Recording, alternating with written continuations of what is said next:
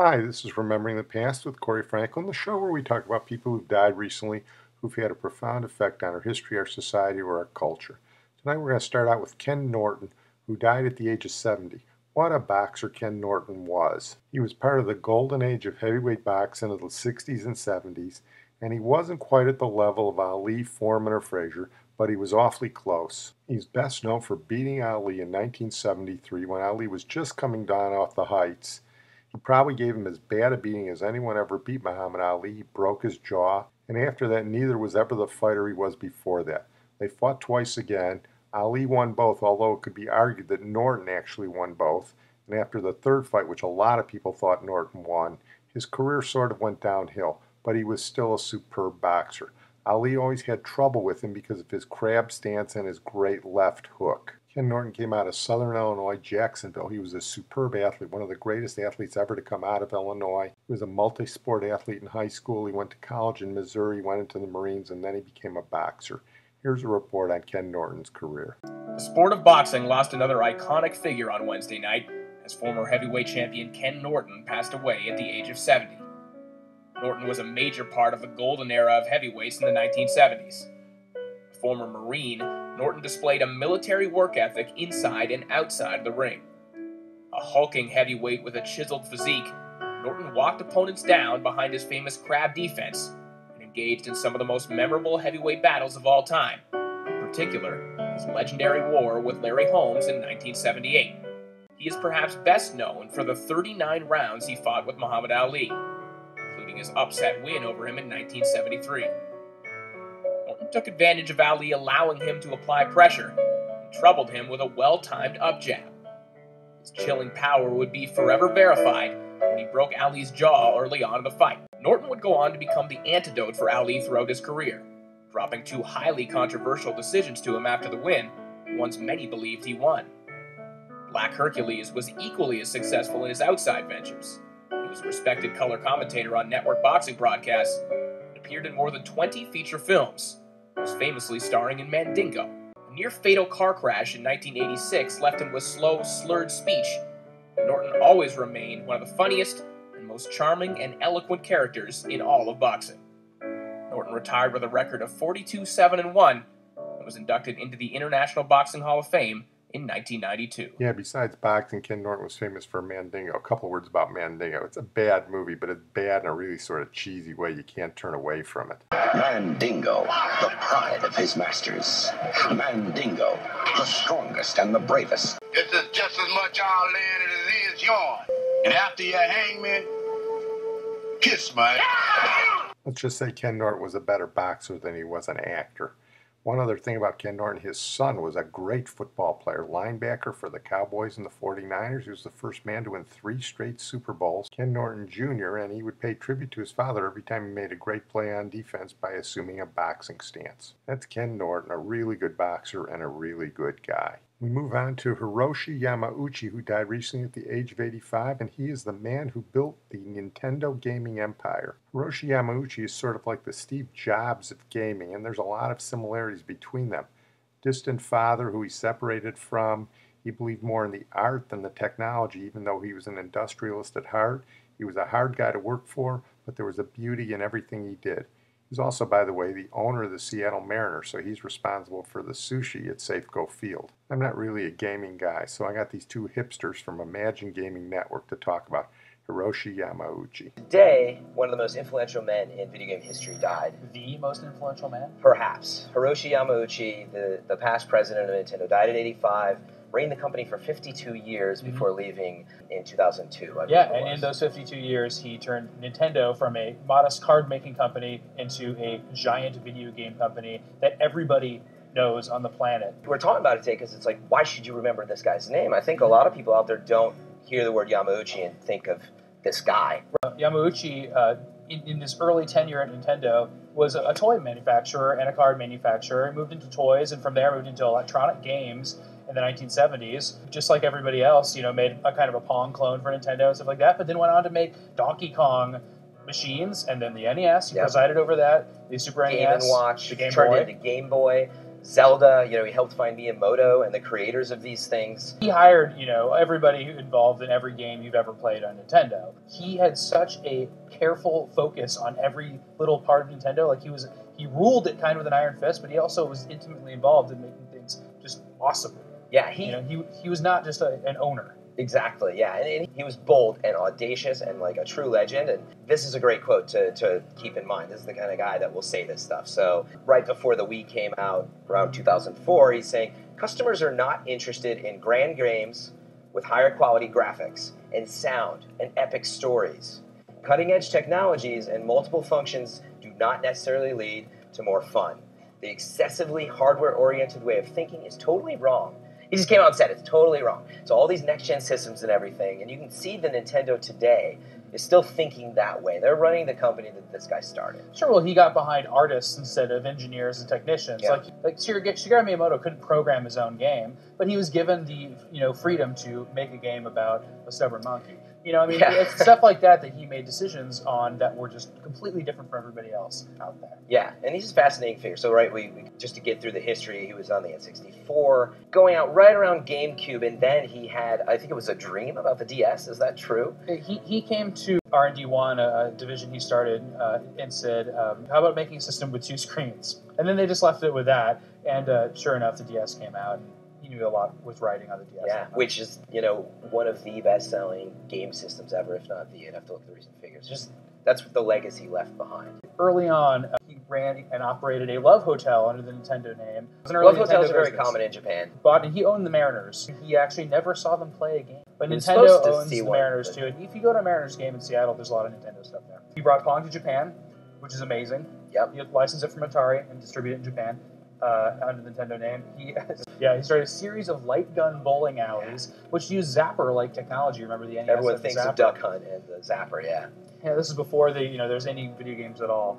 Just a bowling alley full of light gun targets. And then he started Nintendo's first licensing deal ever, which was in the 50s. It was a Hanafuda card set that had Disney characters on it. Nintendo started with playing cards too, yeah. Sure, and one other cool thing he did was oversee the release of every single NES game. Not a single NES game went past his desk without him seeing it and approving it. Yeah, he just had to be there for everything. And it created a situation for the third parties where they had to own up to anything that Yamauchi wanted. Incredible history. That's Hiroshi Yamauchi. If he was the Steve Jobs of gaming, then that guy that he hired, who the reporters were talking about, Shigeru Miyamoto, is his Jonathan Ive. They're not only the most successful video game creators in history, they're folk heroes both in North America and in Asia. I want to talk a little bit about Gates Brown, who died recently at the age of 74, one of the great pinch hitters in baseball history. He played for the Tigers in the 60s and early 70s. He is the leading pinch hitter in American League history, more pinch hits than anybody in American League history. He couldn't play the field, but he could come off the bench in the late innings and really turn a game around. His stellar season was the Tigers' great season of 1968. During the regular season, he had an OPS of over 1,100, and he helped the Tigers get into the World Series that year. Riding out of the dugout, the citizens of Detroit arose to show the league's leading pinch hitter how much they appreciated his record-breaking contribution. Yeah, that's Ernie Harwell. In 1968 was the Tigers' magical year. We talked about it when we talked about Jim Northrup. Helped by Gates Brown's pinch hitting, the Tigers got into the World Series and beat the Cardinals in 7 games, the famous 7th game where Mickey Lolich out-dueled Bob Gibson, and the Cardinals' great center fielder Curt Flood misjudged Northrup's line drive for the 2 runs that won the game. Detroit really celebrated after that one. Lolich fires, ball is hit high in the air. This should be the series. Freehand waving everybody away in foul territory. Detroit wins. I can't believe it. I knew we were going to win. Bill was money, crying money, but I don't have to use it anymore. They really stacked it to him, and they knew what they were doing when they pitched Lolich against Gibson. Anything had ever happened to us.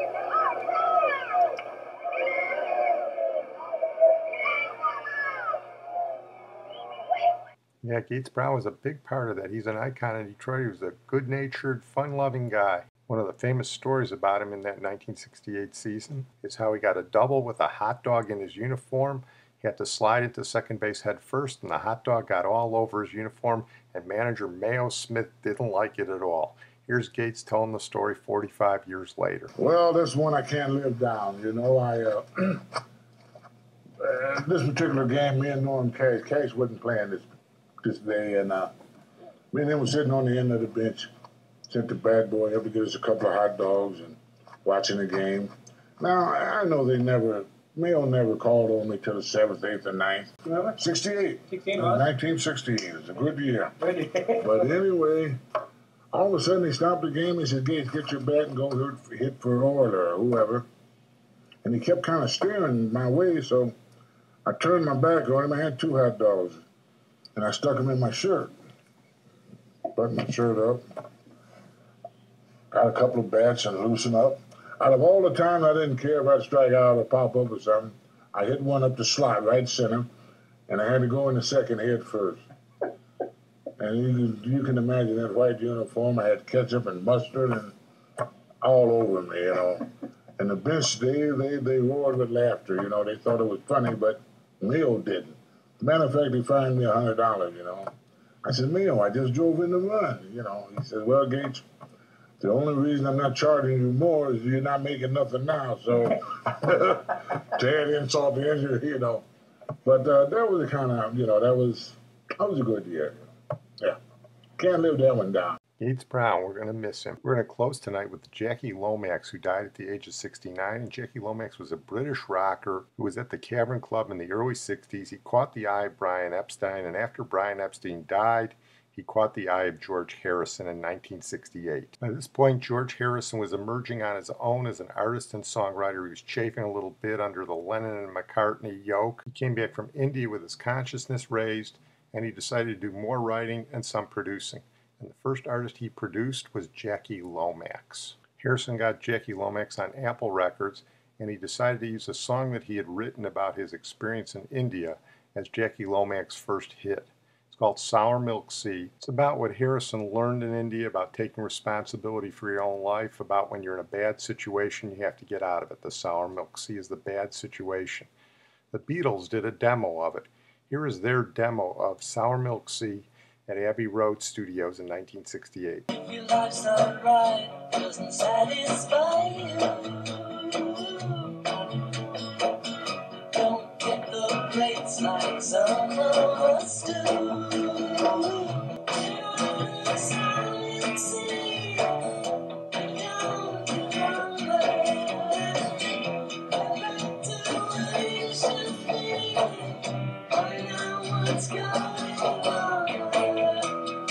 I have to believe that when George Harrison wrote that, he was thinking about his experience at Haight-Ashbury when he went there during the Summer of Love in August of '67, and he was just turned off by all the drugs and the dereliction he saw there. I'm going to say Sour Milk Sea was George Harrison's commentary on the counterculture. Anyway, it became the first song that he gave away to another artist. He gave it to Jackie Lomax, and he wanted to try and make sure it was a hit, so he had Paul and Ringo play on it. John and Yoko weren't around. That's about the time they supposedly started messing around with heroin. And he brought in one of his guitarist buddies, a fellow named Eric Clapton, and also one of the great studio pianists, Nicky Hopkins. Here's Jackie Lomax describing it. John and Paul just told me to go to Apple Publishing. I went there, I got signed as a writer. I was just putting songs down on a little 2-track tape recorder, you know. But he come in and said, I really like this stuff. When I get back from India, let's make an album. Despite the fact that Jackie Lomax had a great voice, he had 3 out of 4 Beatles playing on it, and Clapton did a wonderful job with the guitar licks in there. Sour Milk Sea by Jackie Lomax was never a big hit. Didn't do well at all in England, and only reached the middle of the charts here in the States, but it became sort of a cult classic. Most people think it didn't go higher on the charts because at the same time Apple released Hey Jude by the Beatles, and Those Were the Days by Mary Hopkin, and those sort of overshadowed Sour Milk Sea. I'm going to close on that note. I want to thank my producer Sid Tepps. But as a final tribute to the one-hit wonder Jackie Lomax, we're going to play a little bit of his version of Sour Milk Sea, written and produced by George Harrison. Despite its relative lack of success, it's quite a good record. If your life's not right, doesn't satisfy you.